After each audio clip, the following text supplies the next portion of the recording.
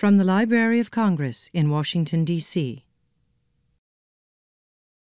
And is everybody ready for the third annual Youth Poetry Slam? Yes! Yes!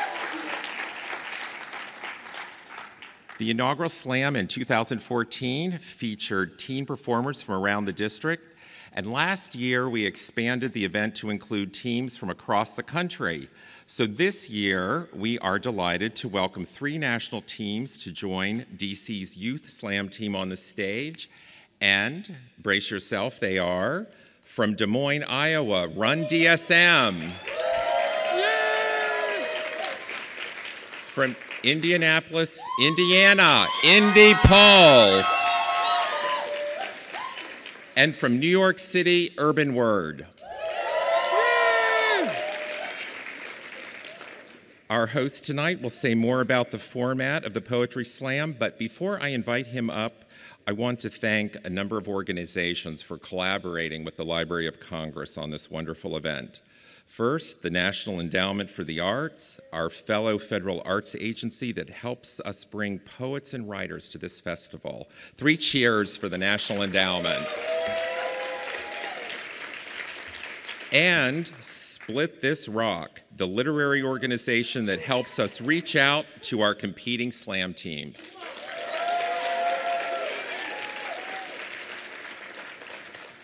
I would especially like to thank NEA Literature Division Director Amy Stoles and Split This Rock Executive Director Sarah Browning for their efforts to bring America's best youth slammers to this book festival. So tonight, we have a terrific lineup of judges. 2 of them are acclaimed writers who earlier in the day participated in the festival. The first is poet Joy Harjo and author Meg Medina. Thank you both for extending your time to be here today. And now fasten your seatbelt.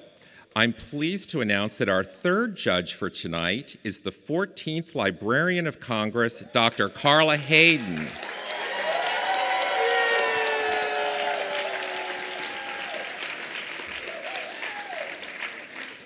So thank you, judges.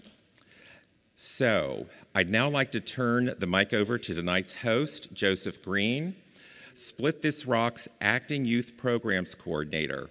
Joseph is also the co-founder and program director of Poetry Now, an after-school creative writing program for DC area students, and he has over 10 years' experience as a professional spoken word artist and writer.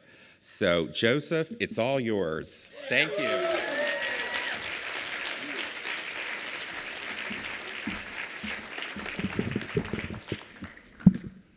Good evening. How are you? Are you ready for a poetry slam? All right, so I'm going to give that like a D+. No, I mean like you showed up to class, you didn't know what class you were in, and you didn't bring any utensils, all right? No pencil, no paper, nothing, all right? So we're going to try it again, but I'm going to give you some things to think about this time. This is a poetry slam. So when I ask you to applaud, I want you to applaud like the future of our country is going to get on this stage and open themselves up and share with you the keys to how to make this world a better place, right?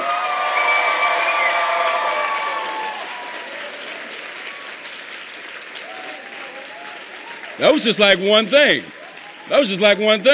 But you seem to understand what I mean, right? So every time a poet comes on stage tonight, that's the sort of acclaim they should meet, all right? I say it like this to my other audiences. Imagine your firstborn child has just won a spelling bee in a language you did not know they could speak. That is amazing. And that's how we should treat every young person that comes on this stage tonight. So one more time for our wonderful performers.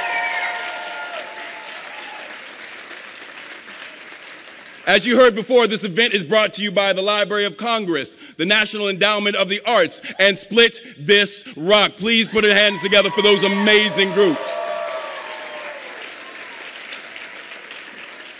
And we have poets from all over the country, all right? So this time I'm going to say the name of the team, and I want y'all to applaud like we just learned how we're going to applaud for the rest, all right?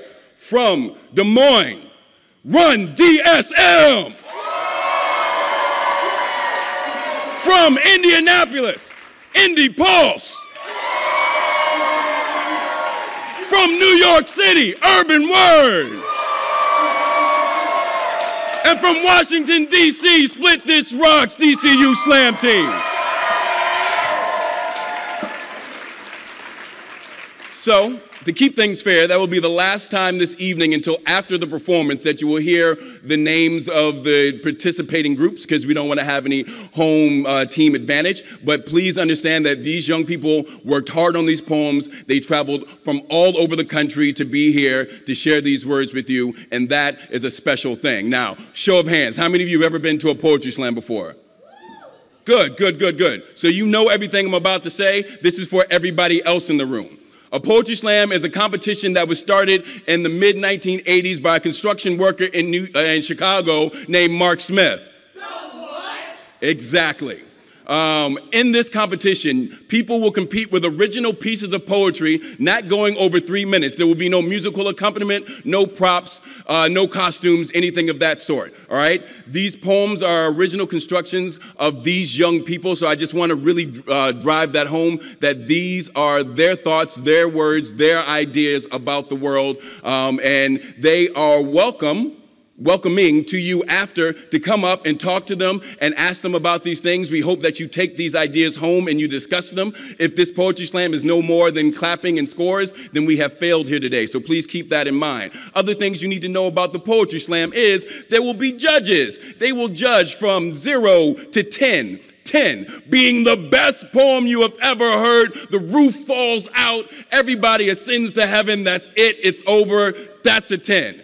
0 being the opposite of that. The bottom falls out, everyone goes to hell, is over. No. But they have been prepped. They know that they are judging on performance and they are judging on content. Now, it's a hard job to judge, okay? So judges, I'm going to introduce you one more time, and you're going to get applause. This might be the last applause you hear tonight. But you deserve it. You are experts in your craft, and that's why we chose you, okay? All right, so again, poet, musician, and playwright, Joy Harjo. The Librarian of Congress, Carla Hayden. And YA author of Burn Baby Burn and Yaki Delgado Wants to Kick Your Ass, Meg Medina.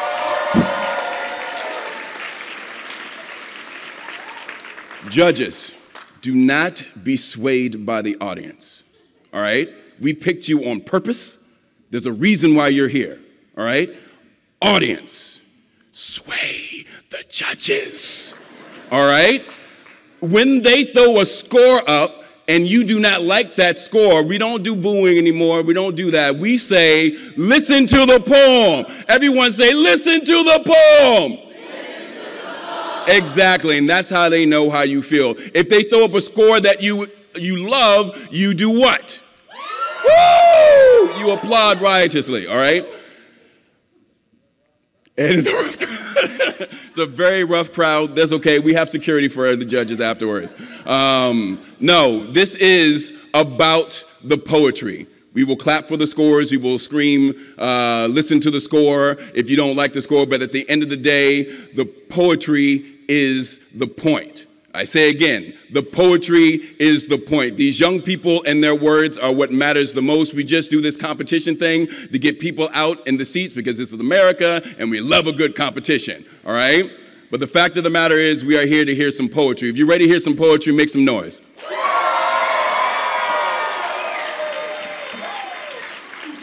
You're not ready yet.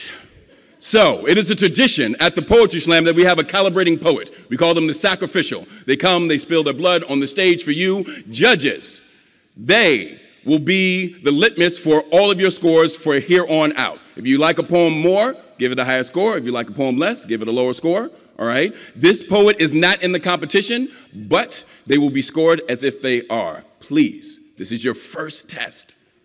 Coming to the stage, please put your hands together for Ushindi Performance Group member Jonas Araya.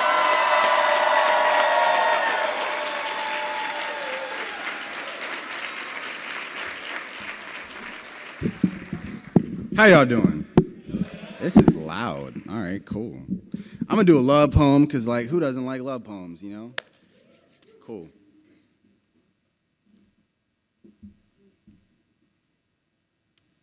If I was brave enough to be your Romeo, would you be my Juliet?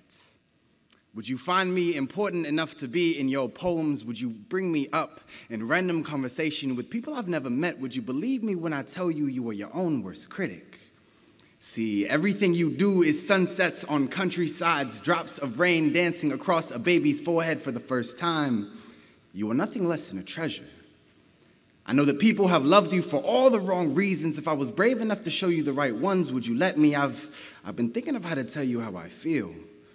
Or if you would even believe me, see, you've met the worst parts of me before the best parts got a chance to shine. If I was brave enough to take the time, would you let me get to know you? Not just the picture-perfect smile or face you put on for others. Would you let me know the reason you wear the mask? See, this isn't a crush or teenage lust, but I wouldn't feel comfortable calling it love because I don't just want to kiss and hug you or know all your secrets. You make me want to be the man I don't ever think I can be. Your words fuel my inspiration. My skin dances to the sound of your voice. When you speak, I don't get butterflies. I get riots of unspoken words, demanding refuge, raging balls of fire in the midnight of my stomach. I wish the flames could dance off my tongue as easily as they do yours. You were the night before my revolution. I ask you, if I was brave enough to be your Romeo, would you be my Juliet? Or could we trash all the metaphors, get rid of the overused cliches and not so well done similes, and simply help each other be the best versions of ourselves?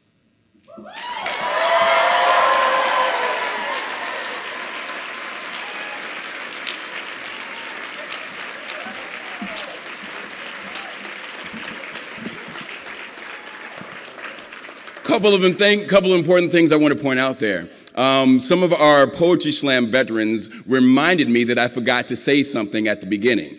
This is not a poetry reading. This is not a golfing event. This is a poetry slam, all right? So if you hear something you like while it's happening, it is encouraged for you to reciprocate that energy back to the poet, all right? There's several ways you can do that. If you hear a poem, or you hear a line in a poem that you really like, you can snap. Let me hear everybody snap. Yes. Sounds like the biggest bowl of Rice Krispies. Second thing you do, if you hear something you like, you can say word. Everyone say word. Word. All right, now this is my favorite thing in the world, invented by Amin Drew Law. You can take the word she, you can take the word Jesus, and you smush it together. If you hear something that makes you feel holy on the inside, you say, Jesus. Everybody, on the count of three, let me hear your best Jesus. 1, 2, 3. Jesus. There it is. All right. So from now on, the poets are prepared for this. You're not being rude. All right? They know this is coming. The snapping is preferred because they can keep going, but if something really, just give it to them. It's good. It's beautiful. All right? So, judges, this is the longest amount of time you will ever have to put your scores together. All right? So this is the scoring part. Judges, may I see your scores in 3, 2. Y'all was always supposed to have it written down already. 3, 2, 1. Scores up. From low to high, I have a 9.0, a 9.1, and a 9.5. Let's hear it for the poet, please.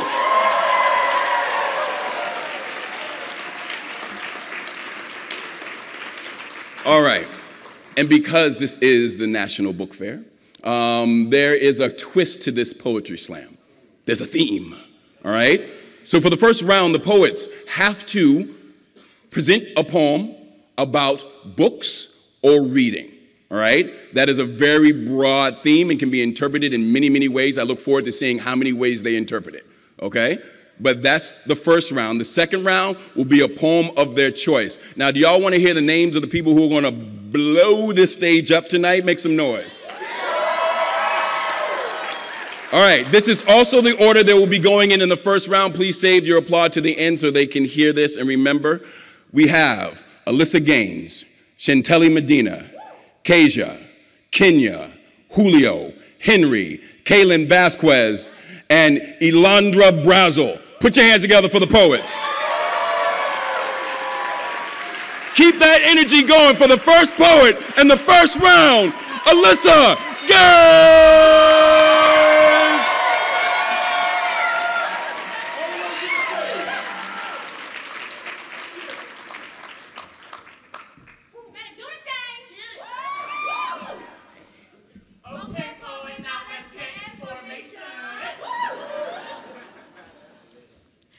Where is my chariot? Where I've been waiting. I've been stuck here for so long. Nobody hears my cries, my cage song. He woke up this morning, got out of bed, got ready to chase the big blue and yellow exhaust-pumping city dragon which took him to school. Little did he know he'd be fighting many battles that day. He'd be battling many monsters and even breaking a few rules. Jabril, our hero, rode the dragon until it stopped at a stop, then he got off and walked to the schoolhouse. 8:30. He was 30 minutes early, never neglecting to say, "Good morning," but sometimes forgetting to finish the homework of last night. At last the bell rung, and he rushed to his place, sat in his seat, and prepared for the monster he was about to face. This big, ugly monster who wanted to incarcerate him, the monster who never wanted to see him graduate. The monster who tried to hold him down, keep his head to the ground, and tell him his fate, which the monster, statistic, made to seem set in stone. Our hero slayed the beasts of the classroom and their preconceived notions. He fought the rude things they said and the negative things they told him. He fought the ideas that the naturally grown hair from his head was nappy and that was bad. He fought for the education he deserved to have. He fought the giant of not having all the tools that he needed. He fought the fiend of fighting to catch the dragon to get home. He fought the students who crossed him not knowing his struggles and fought punishments more than he deserved. And he fought most of these battles alone. And sometimes it got hard wielding swords of hope and smarts, and that's why he needed the schoolhouse every day. He needed to learn how to craft things other kids got for their birthdays. Laptops, Wi-Fi, a school board mom, and automatic good grades. Nobody saw in him the vision that he saw. Nobody thought that he would ever go far. Nobody thought his dreams would ever come true. But Jabril, I believe in you. You're paving your own yellow brick road, wielding your own weapons with your melanin and afro, fighting battles to help you succeed and keeping hope when it's hard to believe. Or else you wouldn't chase the ever-moving dragon every day. Oh, Jabril, he never does his work. He doesn't care of schoolwork at all, is what the monsters all say to try to throw him off. But hero, keep your head up. None of that is true. And if everyone thinks it is, I believe in you.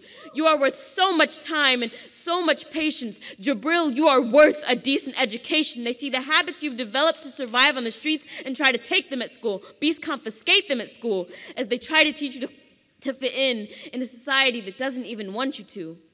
But I believe in you. Stay firm in your beliefs, participate, write, and read. And I know you recognize that the teaching tools are twisted, but do what you need to do in this education system. And once you finish school, you can help to fix it. And all the problems of our world, beautiful black boys and girls, you are all like the hero from our story today. No matter what anyone does or what anyone says, you hold so much potential and so much value. Black youth, I believe in you.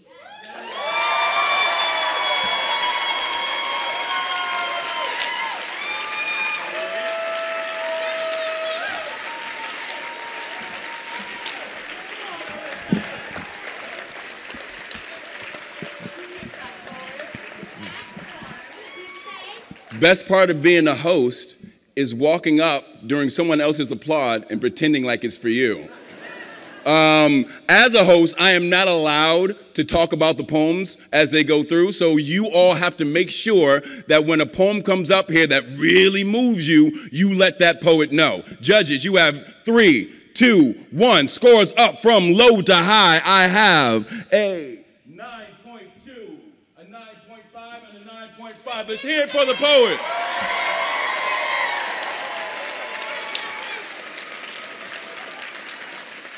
Coming up next, please put your hands together for Chantelli Medina.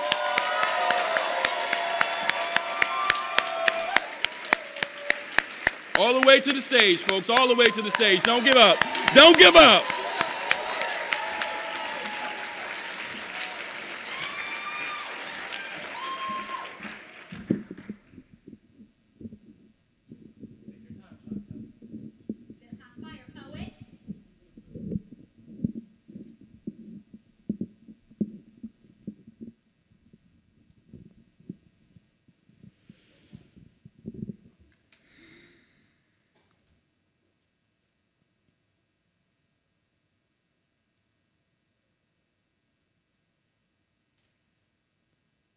They say, if you want to hide something from my people, put it in a book.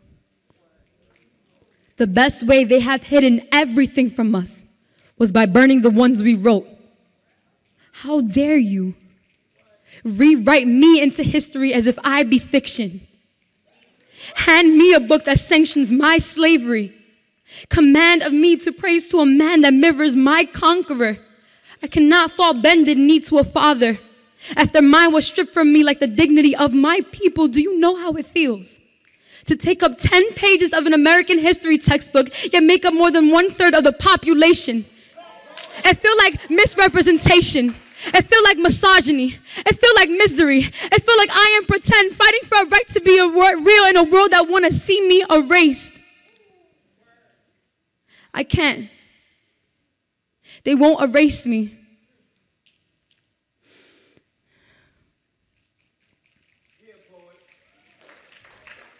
Do you know what it feels like to have to go and pray to a God that doesn't look like you? Do you know what it feels like to not be able to rewind and track a tribe that belongs to you?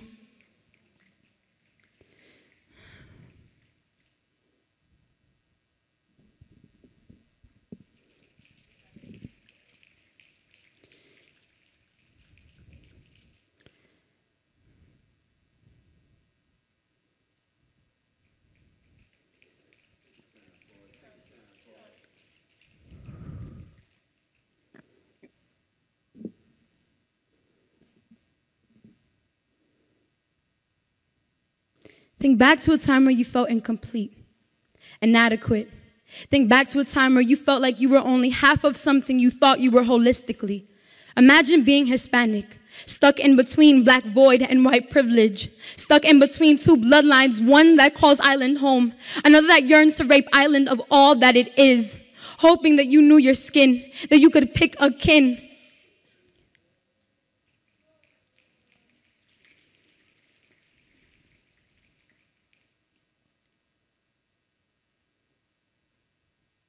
Thank you.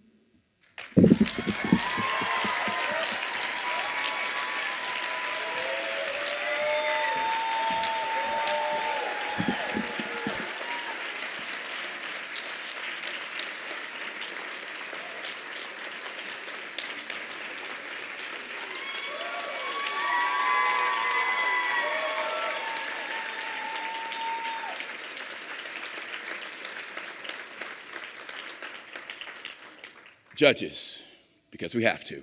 In 3, 2, 1, scores up. From low to high, I have an 8.9, a 9.0, and a 9.0. Can we hear one more time for the poet, please?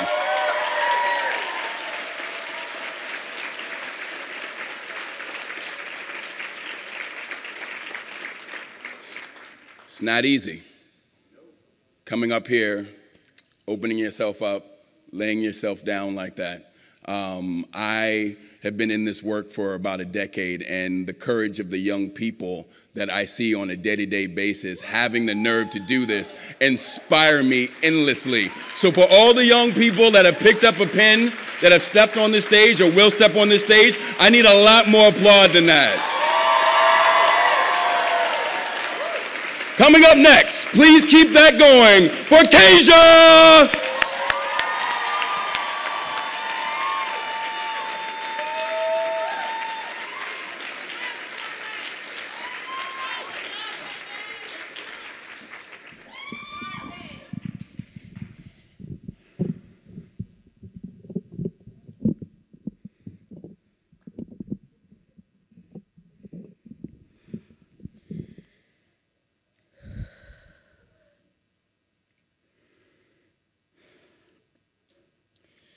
It is twilight. Ante daybreak, long after the moon has been tucked away and the stars have left the sky. It is here in this eerie place Edward Cullen finds himself enthralled in the very thoughts of his love, Bella. He is compelled and moved by her. It is she that protects his hollow soul with the shield of ignorance. And ignorant are the borders of Indiana, the state that just won't say yes, the state who continues to suppress the LGBT community. I remember the feeling of being utterly dumbfounded by a fair maiden's appearance. Yes, I was physically attracted to her, but it was the blood coursing through her body and the heat that radiated from her chest that I knew there was something deeper. And so deep into the night, I thought about her. I also found myself dreaming in the day as thoughts of her lean, metallic-like features danced across my brain. My brain, having been stepped on by my governor, his proud hooves engraving state laws of restoration in my mind, telling me to think straight. And I knew it can never happen, and it can never be possible like Edward 107 and Bella 17, myself a junior and she a freshman. It was wrong, but it didn't change the fact that I wanted it to happen. But maybe I am more like Jacob, hot-headed, ill-tempered, and a bit jealous in my love, the new moon, unsure of personality, sexuality, a quarter of a moon shore, half of a moon shore, waxing full, waning gone. It is new moon when Jacob goes through the phases. From the slightest thing could turn him, action, reaction, from wholesome human being on 2 feet to a ferocious beast on the prowl. Fire in his eyes, rage in his growl, and I'm no beast, but my eyes begin to glisten and nervous laughter occupies my vocal cords when I see her. The slightest thing could turn me. The gleam in her smile, the dazzle in her eyes that could replace the stars, or the sweet aroma of her presence that gets carried away with the wind. My love knows there's an opposing force out there, a force that is not for all rights, a force that will prey, hunt, and kill anyone not in alliance with the church and state. The world of twilight causes a newborn army. My world causes homophobic politics and corrupted saints. Both are newly changed, untrained vampires, bloodthirsty, power-hungry, and will do anything for a code of normality. What is normal? What is freedom? What is love? It keeps hurting me a wooden dagger through my chest, which is Rifra. My Christianity cannot be healed by this wound. Where is my freedom? To love, to pray, to get down on my knees and confess to another woman that I am dangerously in love with her. I'm breaking so many rules here. She is the moon, I am the sun, and for a moment in time, we are perfectly aligned. The gravitational pull of human emotion between us. And as we separate, our eclipse fades and day begins to break. Breaking news. Indiana has just passed Indiana has just passed the Religious Freedom Restoration Act, pressing same-sex and gender laws like tending to our cornfields. And this is what we're known for, like men who shapeshift into wolves and the undead stalking the sweet aroma of their next victim. But it's not always that easy. We don't always get to choose what it's like to love someone the Bible and the Constitution rejects, a sinner and a criminal. Like the moment a wolf imprints on another human being, fate has decided the love of your life. And fate is what brings worlds together, colliding them in space and time, drawing parallels between fantasy and reality. And this is reality. Are you the protagonist or the antagonist? Choose wisely. The future of our saga depends on it. The future of my saga depends on it.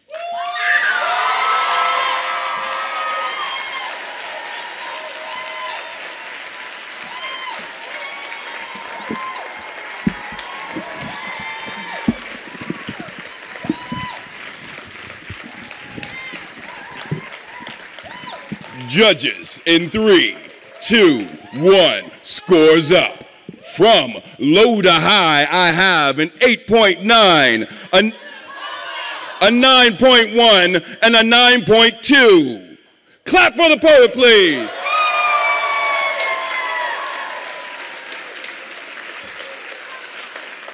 So another important announcement that I neglected to make at the beginning is, hey everybody, turn your cell phones off.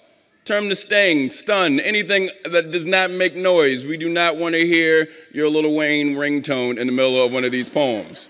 You know who I'm talking about, Sarah Browning. No, but seriously, turn them off, but use them with this hashtag. National Book Fest.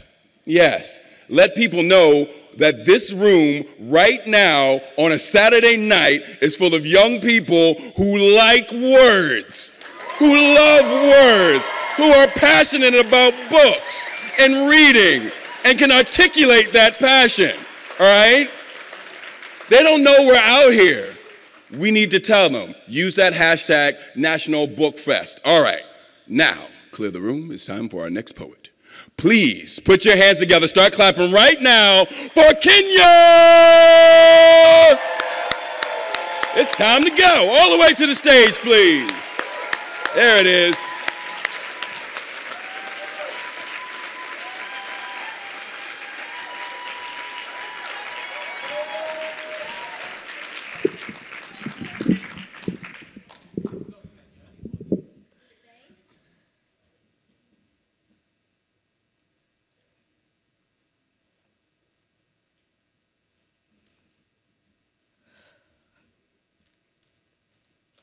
It was on a Wednesday during my 11A class.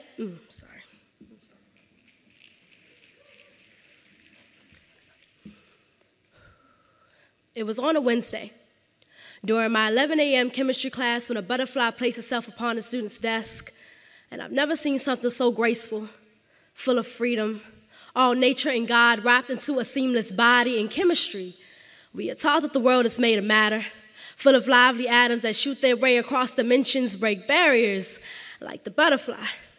But today, he was not celebrated as such there. There'll be no projects made in his honor, never rejoiced in his colors, executed him to black and white. My professor called it the circle of life, necessary for science, like splitting mockingbirds open and claiming their voice boxes as rewards, but that was to kill, purge, any unwarranted reason to remove a soul they claim it to be swift, easy. Who cares? It's just one less of them premeditated, one deceit in full flight, to know if open hand and small man will become covalent bonds. Never seem to think twice, just react like atoms, like justice system, like every black man slammed into the court bench, like every family with lost father, like Tom Robinson, like Atticus. They are not the body at the gun range, just noise cancellations. Our lives just be open statement using casual conversation, something to sigh about, them back to lecture. They would never know how it feels to be a mockingbird or a butterfly, or every time convicted of a crime they never even thought to commit, pushed into the rifle's dim. They play Russian roulette with intent to kill, murder, displace this right life, whether it be by bullet or jail cell. 1933 or 2016, we are always remembered by how easily black can turn to crimson. It was on a Wednesday during my 11 a.m. chemistry class when a butterfly placed itself upon a student's desk. And for a moment, I knew that it came as a warning. Thank you.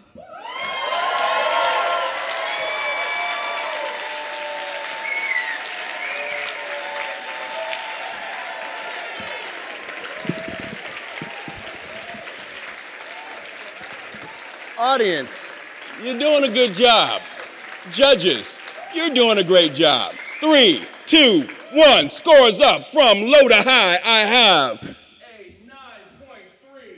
a 9.5, and a 9.8. Clap for the poet.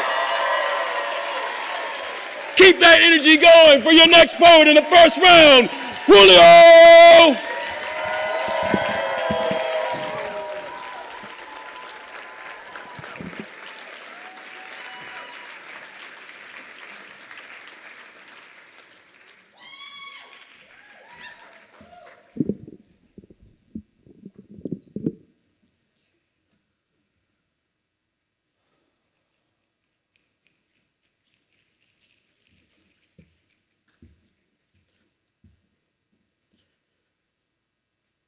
In 2016, 12 teachers were murdered for fighting for educational reform in Oaxaca, Mexico.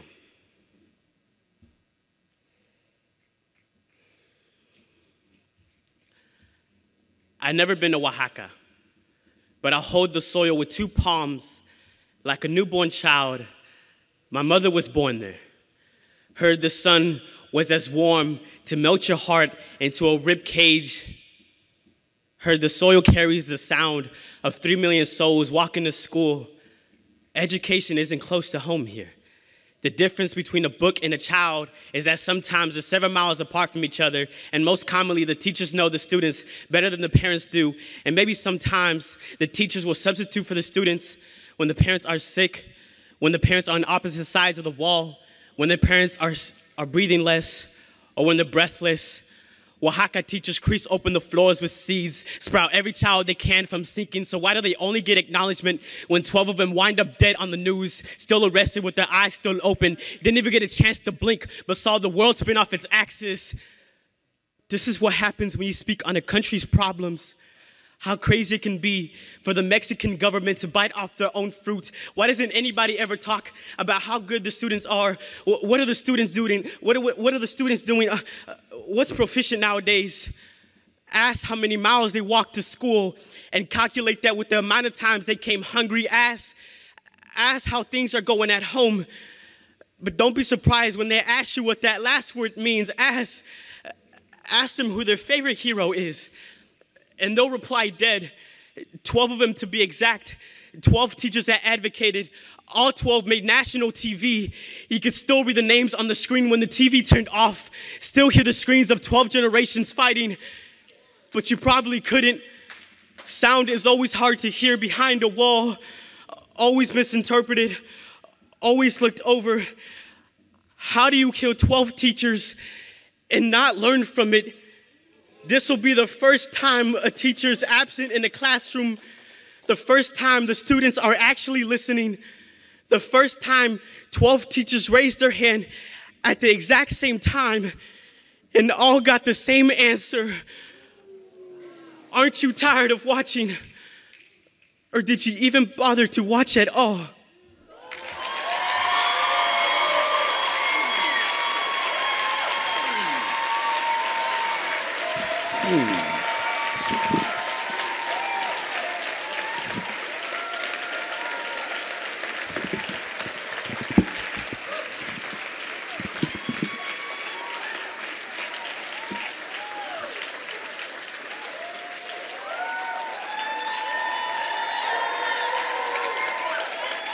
Judges, scores in 3, 2, 1. Scores up from low to high. I have a 9.5, a 9.8, and the first 10 of the evening.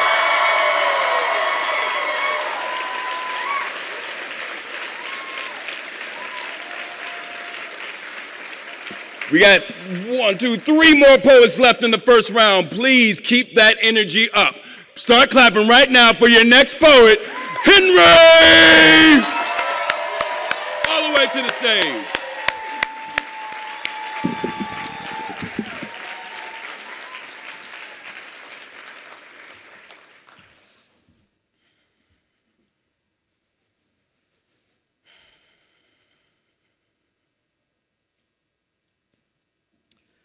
My parents don't know about storytelling.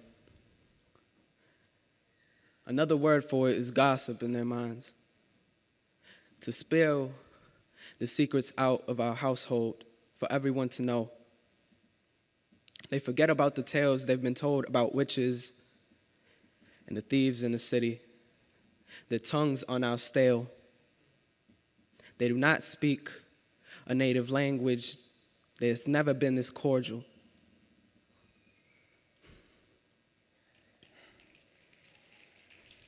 It is all something they've memorized, a nauseous script. My parents know argument.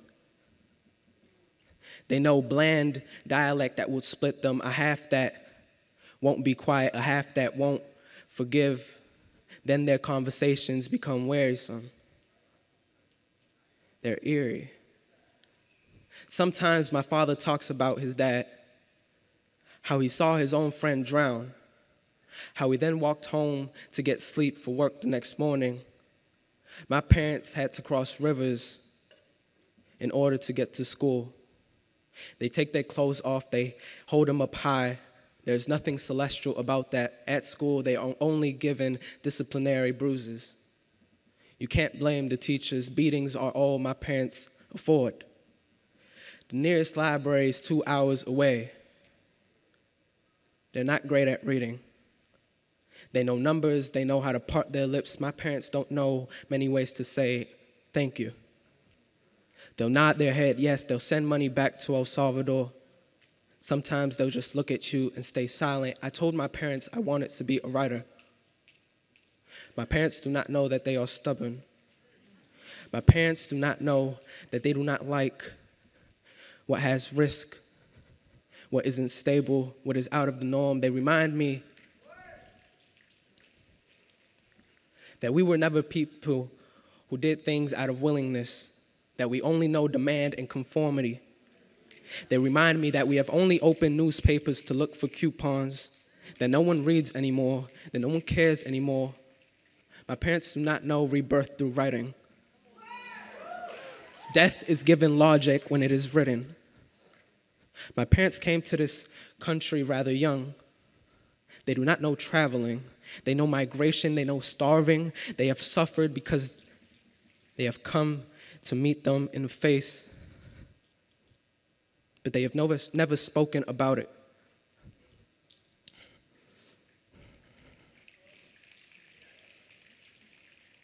They live hurt,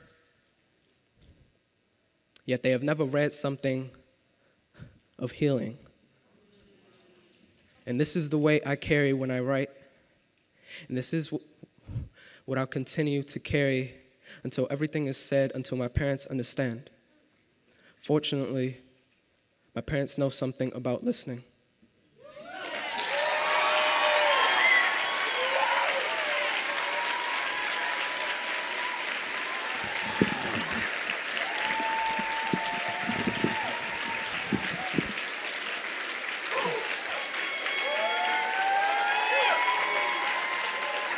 Judges, scores in 3, 2, 1, scores up.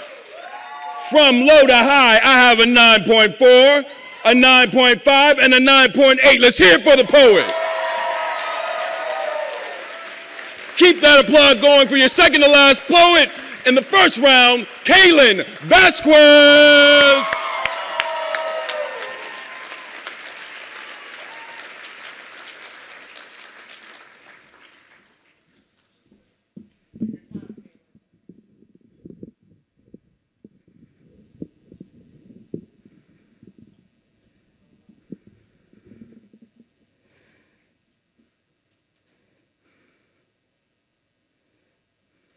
After Fortress of Solitude by Jonathan Lethem.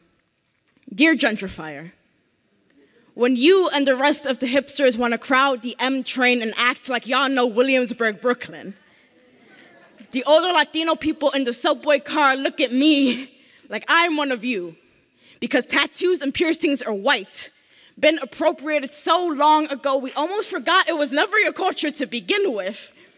I got off the train with a bunch of you too who checked the newly placed public maps to find a restaurant, a bar, whatever else you colonized here. Gallivant through like y'all even know how to get to the street this place was named after. You can't, can you? Can't tell me which small business shut down to make room for the Dwayne Reed, the Whole Foods. Tell me you love Spanish food. Bodega coffee. Hit up the empanada truck every night to educate your taste buds. Forget your presence prices out the ones cooking for you. Tell me you respect culture, and that's why you go to Afropunk every year. Tell me you're for equality and pay $4 for a cup of yogurt willingly, like my sister's food stamps ain't got limits, like it care about my nephew's stomach. Tell me when you make a new geo-filter on Snapchat, just like y'all did for Washington Heights. Oops, Wahi. Because you're all for renaming New York. Been a while since the Dutch did it, so I guess it's time for something new. Tell me you're against a new neighborhood and pay $2 million for an apartment on the water. Name the landmarks you were too drunk to notice. Tell me about the Domino Sugar Factory. Before it was condos, like Black history wasn't always just a speed bump for developers, like it ain't American history unless it's yours. Tell me you can build an entire home out of suffering and broken spines, like slavery was never abolished after all. Tell me about Puerto Rico. That island you noticed when you were sailing over here? Tell me how easy it is to find a cheap plot of land there. How the sun on your skin makes you feel like you belong, because my home ain't safe, ain't sacred, no matter where it is. And tell me you know all of this. And if you can, I still know it is only because you are used to taking things.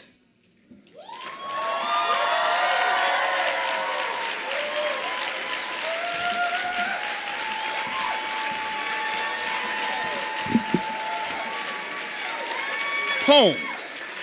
So many poems.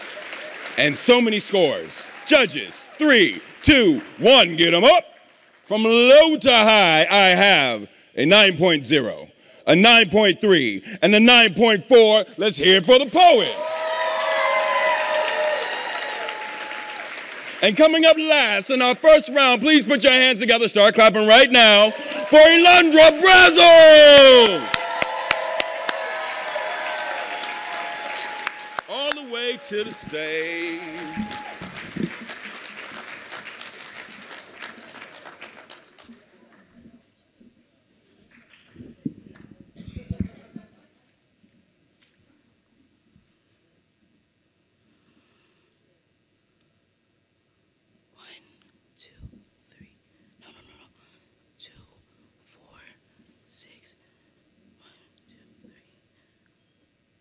You want me to read it? The second paragraph? All of it? No, it's fine, it's fine. I have a pretty, problem with reading.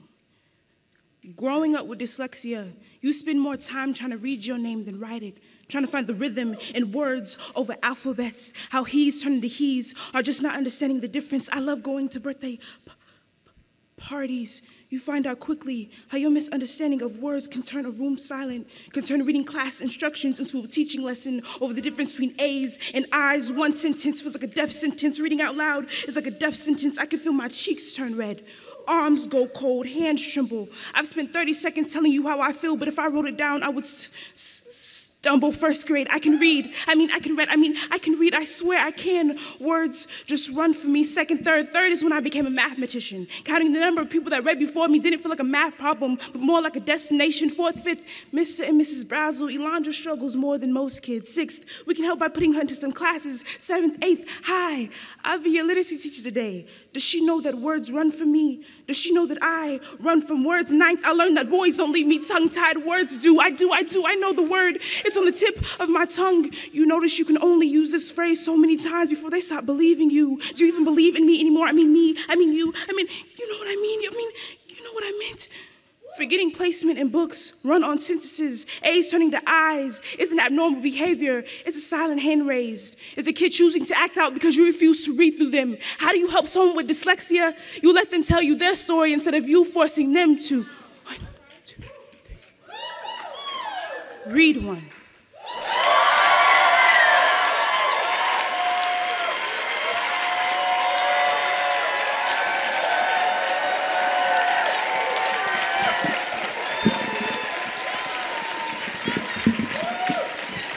Judges, what do you think?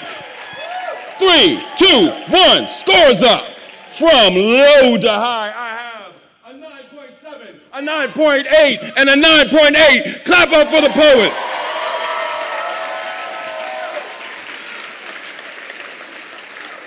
So that's the end of the first round. Y'all did real good. Very proud of you. Only heard like one random cell phone tone go off. Don't do that again.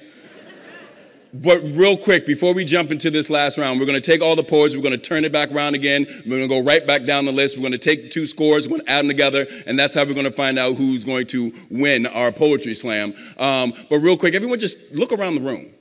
Just take a look around the room. I said this earlier, but it's practically standing room only on a Saturday night for a poetry slam. That's a beautiful thing. Now keep clapping while we take a picture. I can do this. Everybody, say National Book Festival. Do it for the gram. Hi, y'all. All right, here we go. In this order: Elandra, Kaylin, Henry, Julio, Kenya, Kasia, Chantelli, and Alyssa. Those are your poets in the second round. Make some noise for them all right now. Coming right back to the stage, please put your hands together for Elandra Brazel.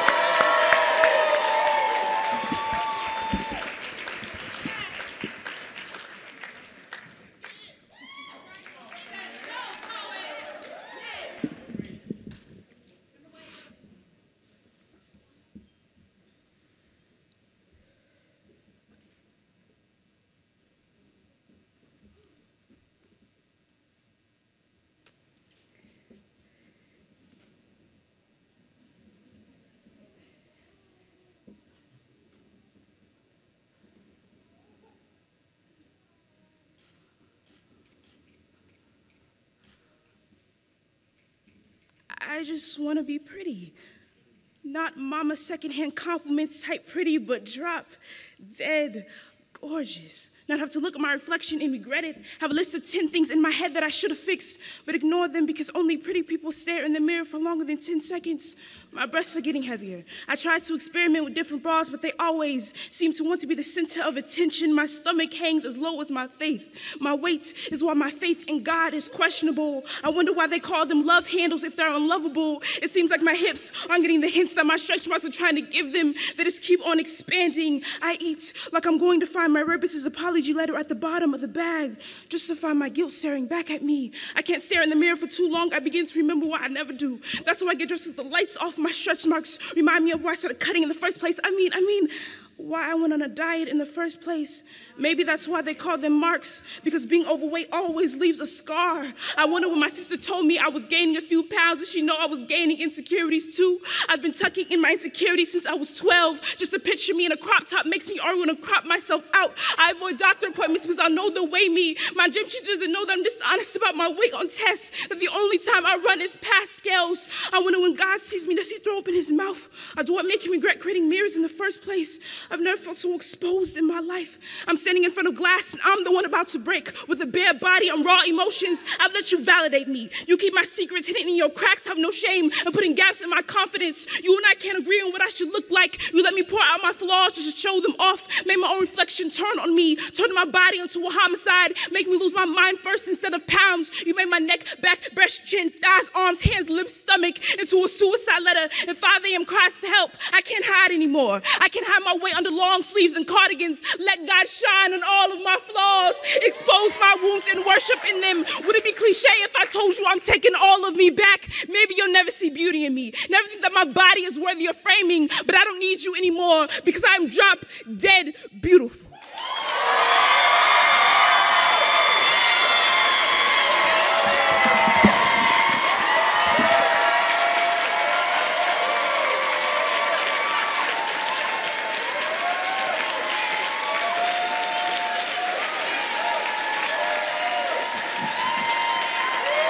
Judges, scores in 3, 2, 1, scores up.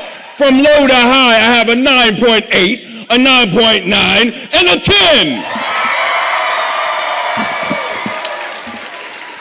Keep that same energy going for the next poet. Please put your hands together for Kaylin Vasquez.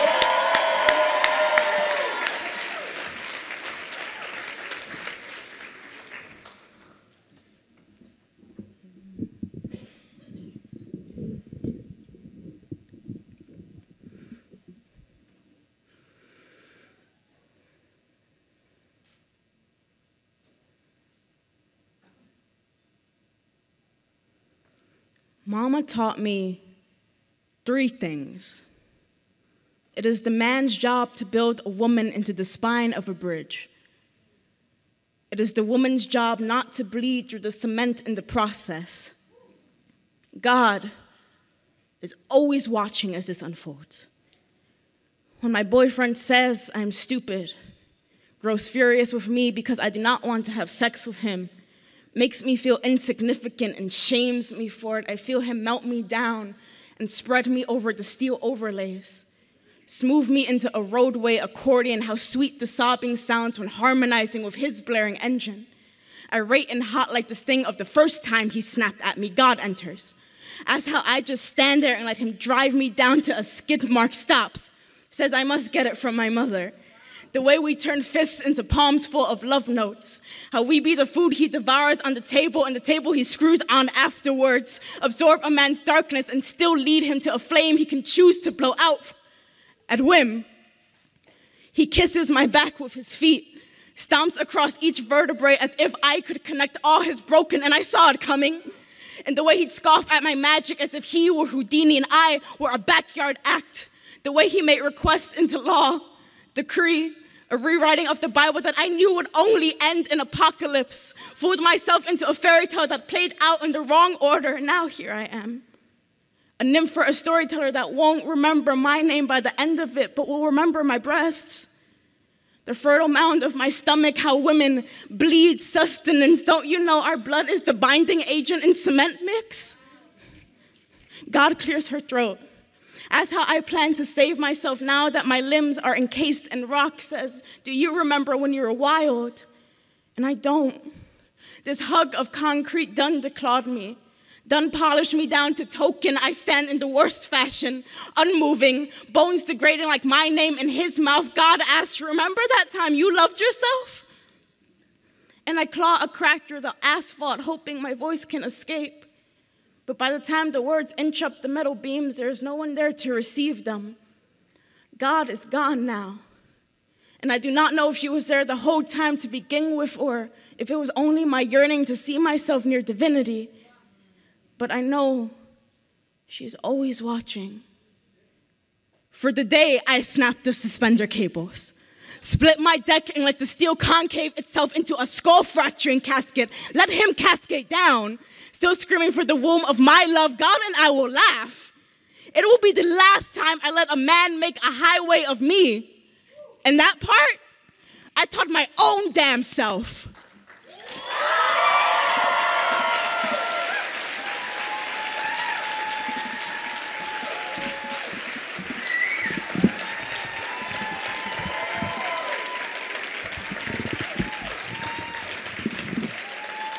Judges, 3, 2, 1, scores up from low to high. Why are you writing so slow? From low to high, I have a 9.5, a 9.6, and a 9.7. Let's hear it for the poet.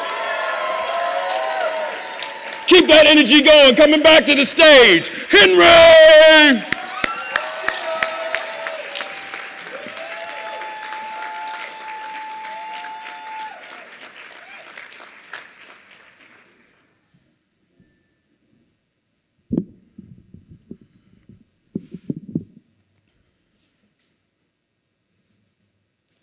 I come from a family of repent.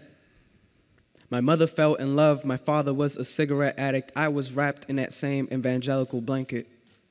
I grew up learning how to get comfortable to sleep on pews. I grew up learning how to close my eyes and have conversation. I grew up learning how to not get stomped on by those who danced in time of praise.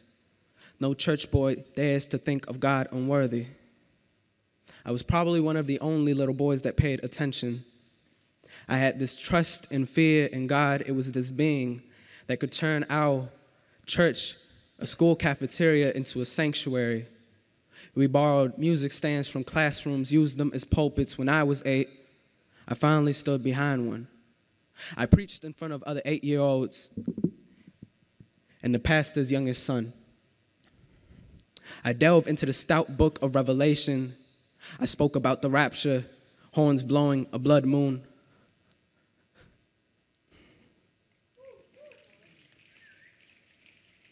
I became a holy infant at church. I learned to walk. I became a priest. My father had me memorize this verse. I don't remember it completely now. It was about a believer who rebelled, about a dog that returns to its own vomit. Shortly after the understanding of God comes the absorption of what baptism is. I began to take baptism classes. Most of the people there are in their 40s. We have read the same book. We know that baptism is not a toy.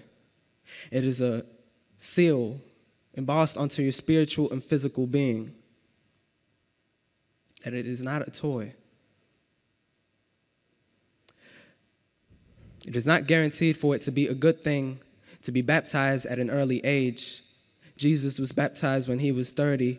I was baptized a couple weeks before I turned 12.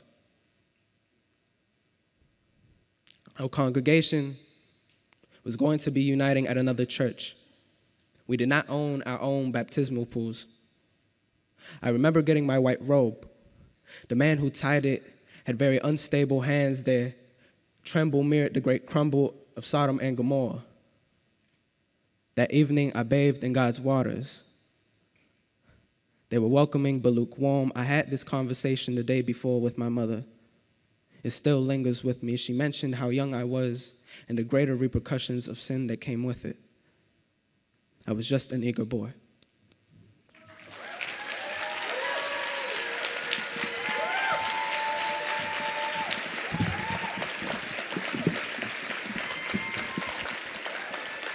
Judges, let me see those scores. And 3, 2, 1, scores up from low to high. I have a... We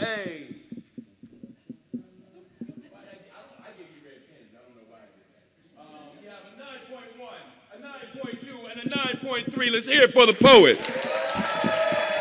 If you're having a good time, say yeah. If you're having a real good time, say oh yeah. Coming up next to the stage, please keep that energy going for Julio!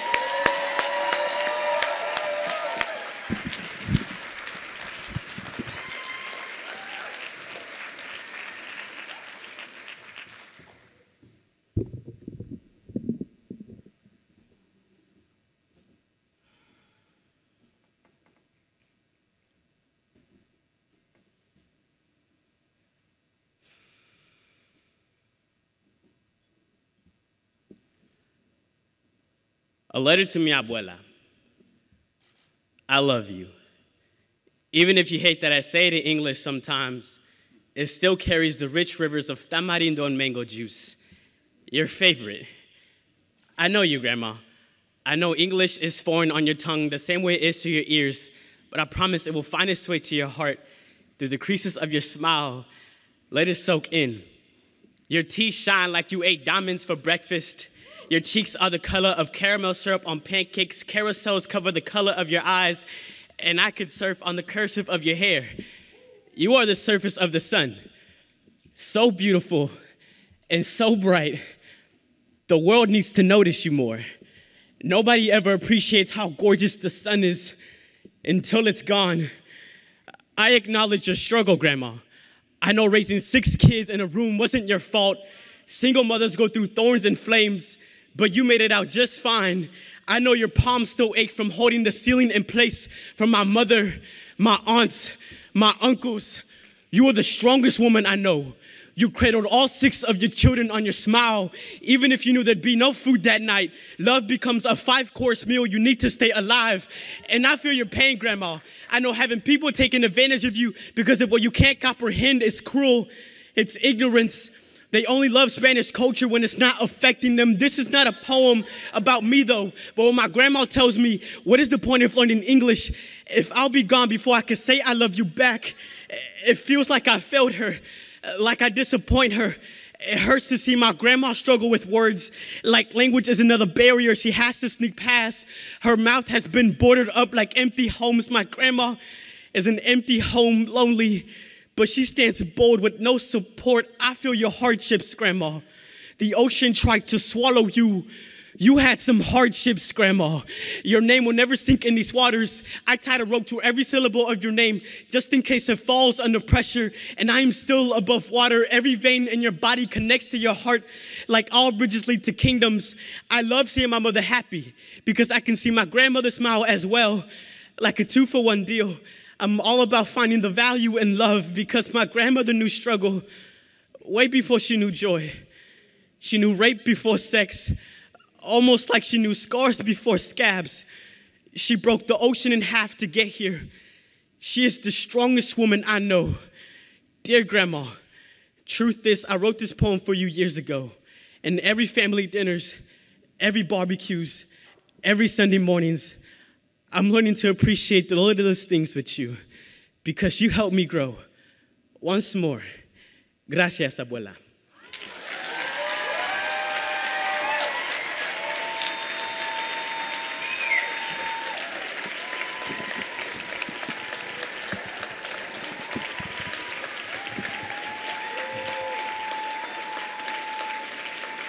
Judges, 3, 2, 1, scores up. From low to high, I have a 9.8, a 9.8, and a 10. Keep that energy going. Coming up next, put your hands, or keep your hands going, for Kenya. All the way to the stage, all the way to the stage.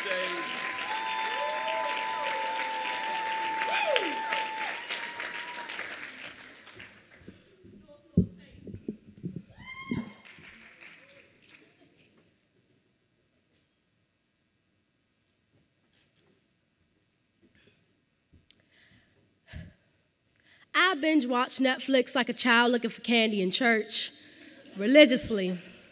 And my favorite show has always been Orange is the New Black. Tells Jill from the feminine side, starts off a little white woman who doesn't think she deserves to be incarcerated, has a life too good for the system.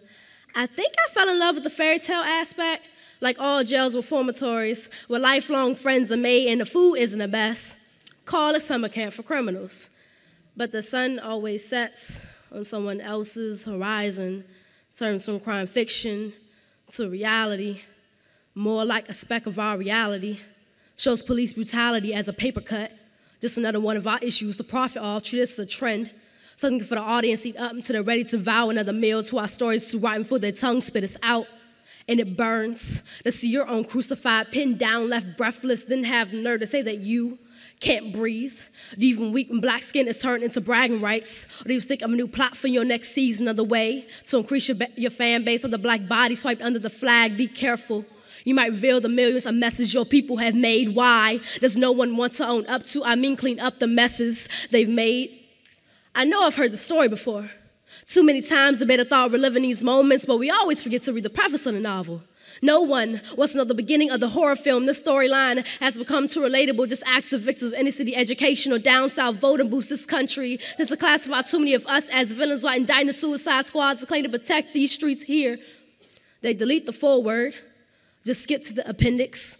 You become as transparent as the Constitution's copyright, whether in Ferguson or Lynchfield. We are always the cliffhanger.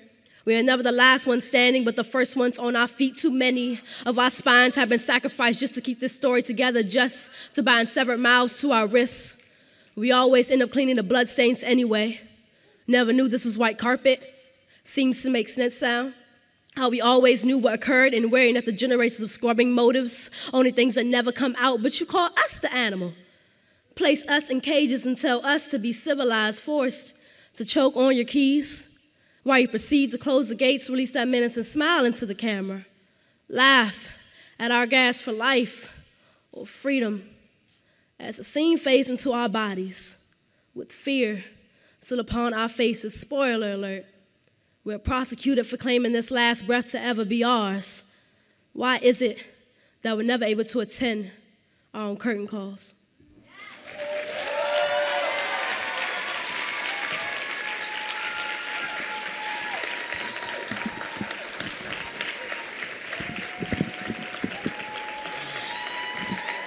Judges, scores in 3, 2, 1. Scores up from low to high. Y'all making such a mess. We have a 9.5, a 9.5, and a 9.6. Let's hear it for the poets. As you may imagine, it is not an easy thing putting on an event of this size. And I don't mean just this slam. I mean like this entire book fair. And it could not have been done without the help of a bunch of volunteers. So I want y'all to look around the room and you see the people in these blue shirts back there. I want y'all to give them a really loud round of applause.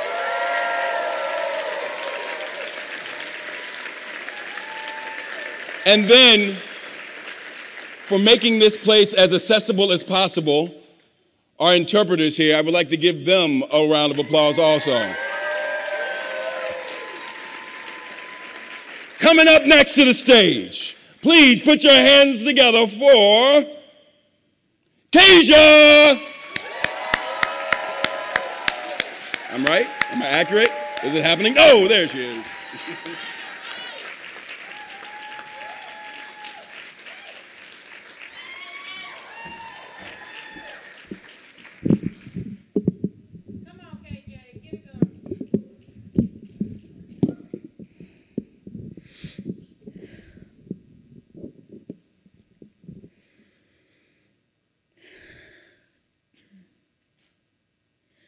I was born in Anderson, Indiana. My mother a native to the town. Engine failed to ignite. My galaxy was closing in on me. A town where there's either a church, cornfield, or liquor store on every corner. Houston, we have a problem. My future seems distant. I'm tethered to my ship, but everything seems so far out of reach. My mother knows everybody who's anybody because of her body. She's hard to miss. Loud mouth, caramel skin, and thick flesh adorn her bones. Access denied. Something's missing. Where's my co-pilot? Who should have been my father was merely a faded shadow in my faded memory, a far-out satellite circling my world. Abort mission. My memory can't retain. ADHD gets in my way, and asteroid at close range. Which switch do I use? The first time I heard the words behavioral disorder, I was in the 2nd grade. And I wish this only be the 2nd time I felt like an outsider, outside of this orbit, outside the classrooms I sat until I could refine my act. I stayed hidden, out of sight, out of mind. I stayed hidden away from the gleam they called a bright future. My family always taught me education was key. Go to school, get your degree. My grandfather would say to me, my poppy. Average built, mentally sound, gray hair lining his mahogany skin. He's the strongest man I know, and black don't crack, but I've seen his brain matter explode like black matter by the fact that he lacks an education prior to the 21st century. By the 6th grade, I was a 21st century scholar, which meant I could attend any college in the state of Indiana, and it would be paid for. This was the first time my mother found faith in the system. Her heart thundered and her eyes pixeled when she realized I could wear a white collar as a black woman in corporate America. System override. This isn't supposed to happen. They're paying my dues because my mother has everything to lose. She falls below the poverty line. So she sent me on this mission alone. So I tried to defy gravity as they often did my teachers. It lost star out of its orbit like a rocket propelling into the Earth's atmosphere of education. I need to know how far I've come. Show me a demonstration of the progress I'm making. I was always told to reach for the stars, and I never gave up, yet I was always let down. Check levels. My capsule's going off course. I've been directed to a new galaxy. The galaxy of Rhonda, my aunt's big, busted personality as wide as the journey to the center of the earth, a laugh that rings through outer space, bringing people in. She is my new galaxy. I can stop reaching for the stars because she has put them among me. Her only request is that I choose one that shines as bright as I do so I don't become a falling ball of dust that once embellished the sky. I've chosen the sun. The creations of this world, the particle of our galaxy, all made up as we know it, but this isn't the Big Bang Theory. This is the phenomena of my life. Engine rebooted. I am burning through the solar system of education. My brain like jet fuel, my thoughts the presence of planets, rare and majestic. Everything I am is made up of tiny stars and ideas as grand as this universe. Me and my star have become one. My bones and flesh are wrapped in string that tie me to the planet to let me gaze among the stars. This theory has been proven. Mission complete.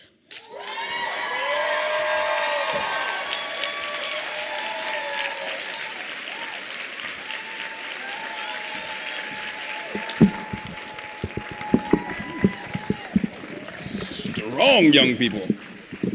Judges. Scores, please, in 3, 2, 1. Scores up. From low to high, I have a 9.5, a 9.7, and a 9.7. Let's hear it for the poet, please. 2 more competitors left in this amazing slam. If you're having a good time, make some noise. Oh, it feels good. Coming up next, please put your hands together for Chantelli Mendina. All the way to the stage, folks. All the way to the stage.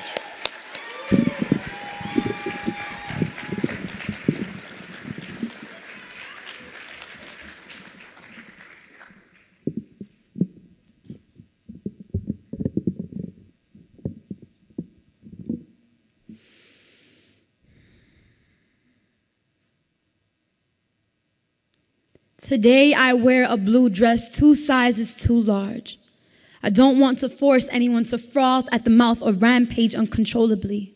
My blue dress tames my curse, so I walk unabashed.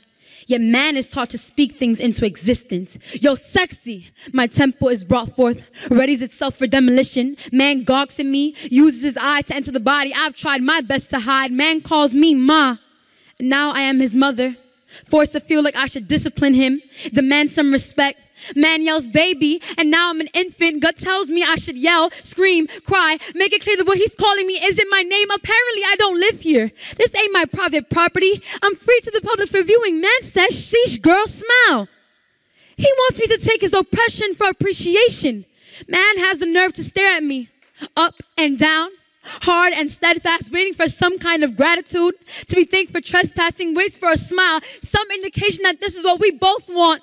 I am barely restraining the bullet burning to be roared out of me. My eyes are unrelenting black pebbles. I can't swallow this man's audacity. His patient silence questions if it's really rejection or just the front before the yes. Pauses to see if I really don't want to share myself with him. Man smooches as if to call a lost pet. But I will no longer allow his words to domesticate me. The morphing stops now. I speak myself into existence. I am only what I say I am. When I walk down the street, I am not your mother, your baby, your girl. My ultimate form is dragon. Every time you belittle me with your words, your eyes, my jaw widens, teeth sharpen. I thirst for blood. This is a warning to all the men who take my blue dress as an invitation to my body, who don't let me pass them without yelling sexy, Miss Beautiful, Miss Best with a fat ass, Ma, baby girl, I am a woman and a beast. Still want to see me smile? Still want what's under my dress?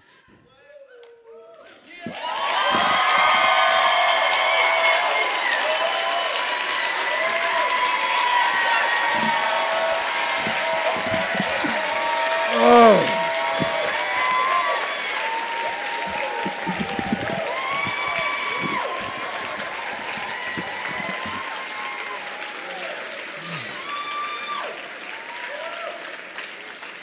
Judges, may I please hear your scores in 3, 2, 1. From low to high, I have a 9.9 and 2 10s.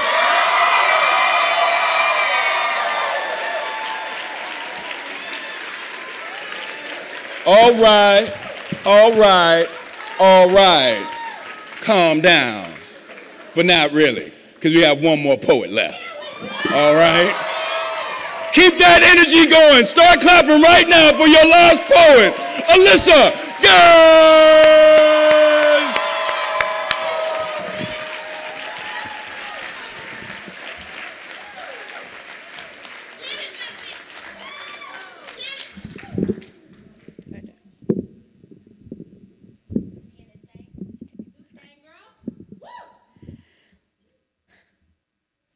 I went to my friend named September's 13th birthday party in rural Indiana, where I had to convince her to take her Confederate flag down so that I could come.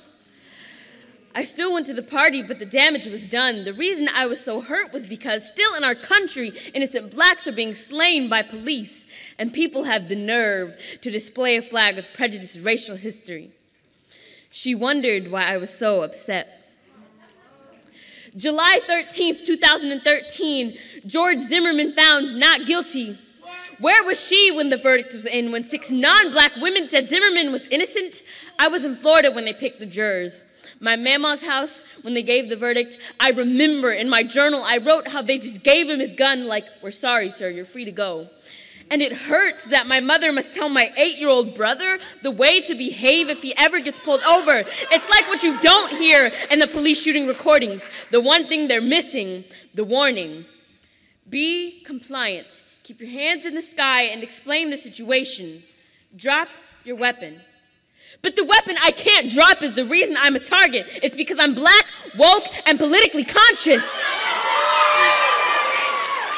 No justice, no peace. No racist police. No killing innocent blacks and leaving their bodies in the streets. Hashtag Black Lives Matter, because police are not treating us like all lives do. When I say Black Lives Matter, how could that offend Blue? How, after everything we've been through, it's rude? How is it socially unacceptable to fear for my little brother's life? How if I dread the day he learns how to drive and I voice that it's impolite? Because black people are being persecuted by police who receive paid leave. And if you really believed that all lives mattered, why don't you stand with black ones in our time of need? When people talk about breast cancer, would you say all cancers matter?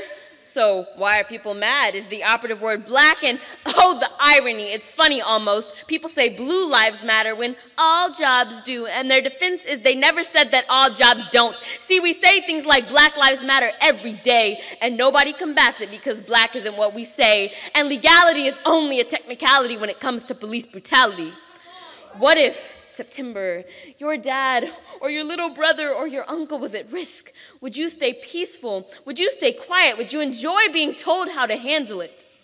No, I'm upset because I'm tired of hearing the officers have not been charged or they were acquitted when there was so much evidence they could have admitted. And the one shooting that made me particularly mad was Charles Kinsey. He was laying hands up on his back.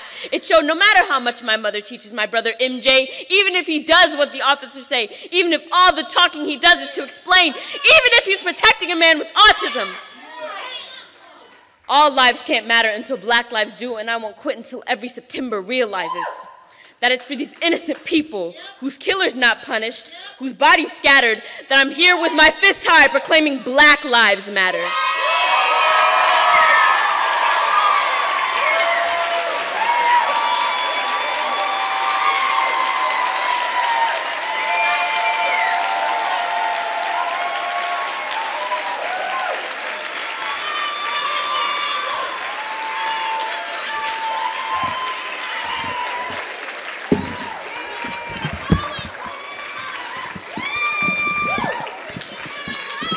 Judges, let me hear those scores in 3, 2, 1. From low to high, I have 3 10s.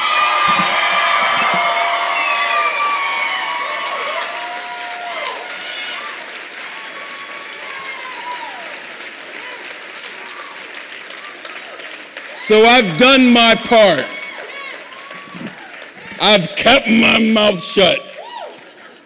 I've said nothing in between these poems the entire night. The hardest job in the room is to keep silent when all of this truth is being spilt out into this space. If you were moved tonight, if you heard something that inspired you tonight, please make some noise for these 8 poets that came on this stage. You shouldn't be sitting. You shouldn't be sitting.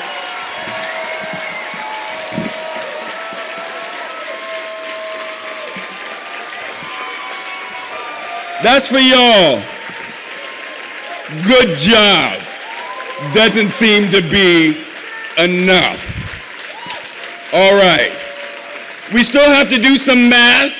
We want to award, we have some books and some gift certificates and some things we want to give to the people, so we're doing some math real quick while that math is happening. This event was brought to you by the Library of Congress, the National Endowment of the Arts, and by Split This Rock. And right now, I would like to bring to the stage the executive director of Split This Rock to tell you about all the amazing work we have going on there right now. Please put your hands together for Sarah Browning. I'll take a hug. Joseph Green, everyone. My incredible colleague. Split This Rock is a national organization based here in DC. We cultivate, teach, and celebrate poetry that bears witness to injustice and provokes change. I think you've heard some of that tonight. Our youth programs are throughout the Washington, D.C. area. The young people you've heard from D.C., from Indianapolis, from Des Moines, from New York City, they are the future of poetry. They are the future of literature. They are the future of our country. Is your hope restored? Is your hope restored in the future of our country? These are our leaders. These are our leaders to come. Who all's here from the D.C. area? All right, we got D.C. in the house, we got Virginia in the house, we got Maryland in the house. Make some noise. And Joseph is ready. Dun, dun, dun. May I have all the poets that touch the stage? All the poets, all these brilliant young people.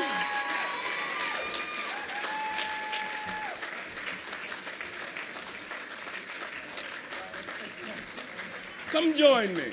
Come join me. So, sir, will you let them know what the prizes are real quick? All right? Sure will.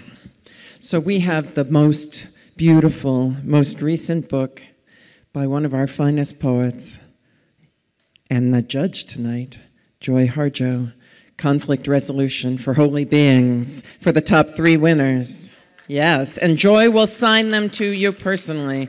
And then the number 1 poet, the one who got those numbers, yeah, the highest scores, will also get a $50 gift certificate to Politics and Prose Independent Bookstore here in Washington, D.C., but you can order online from the bookstore. You can order online. All right. All right. In third place with a 58.2, please put your hands together for Alyssa Gaines. From Indianapolis, Indy Pulse. In second place, Julio from Run DSM Des Moines.